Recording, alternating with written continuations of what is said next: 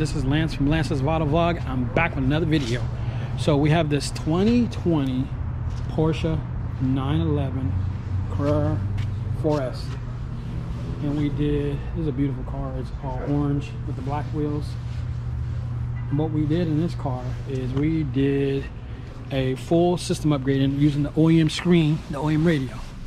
So it might be a little dark in here, but in this car we did, like I said, a factory upgrade for the whole system. Well, we did obviously Hertz speakers in this case. That's what we decided to go with. So we put Hertz ML28.3s in the top,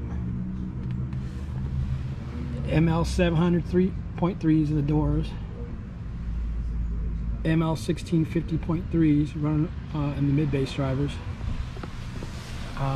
Prima 4-inch in the rear, and a full custom box back here. Whoops.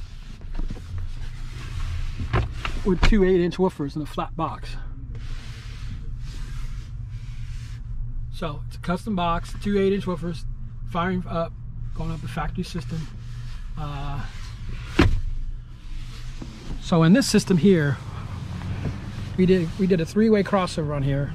And we also, the interface this car, we also used the NavTv interface that was underneath the seat here. So we pulled the factory amplifier, put the NavTv piece in, and we ran it optical into our DSP.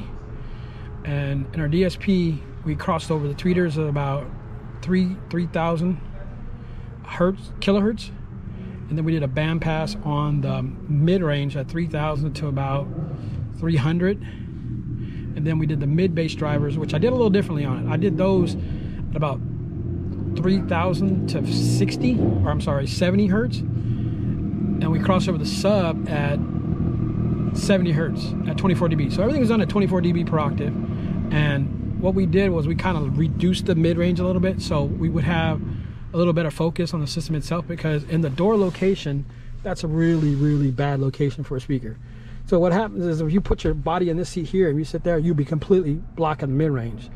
And the customer wanted a three-way, you know, without remodifying the car, because we put a tweeter in the mid there, did something custom, but he wanted to look the same and he wanted a three-way.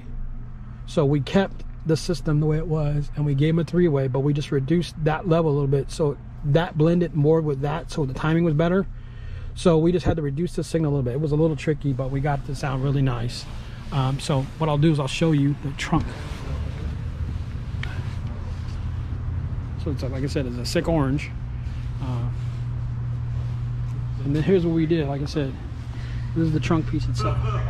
So if you're looking at it, you got your Audison Bit Nove running your whole system with an SR4300, 4500, and a 1500. So the 4300 is running the tweeters and the rear speakers. I'm sorry, the tweeters in the mid.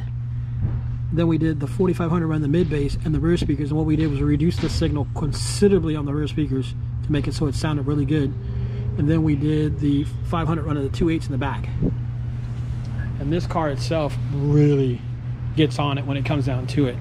And then what I'll do is I'll slide the factory panel over to cover it, because he didn't want to see anything. Like I said before, we do stuff where the customer doesn't want to see anything we do to the car. So what we did was we built the panel that slides in like that, and you can't see anything.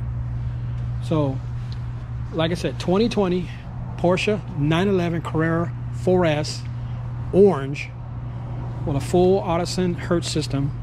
The woofers are flat 8-inch Audison 8s, which, like I said, they sound really, really good. What I'll do is I'll give you a quick demo of the system,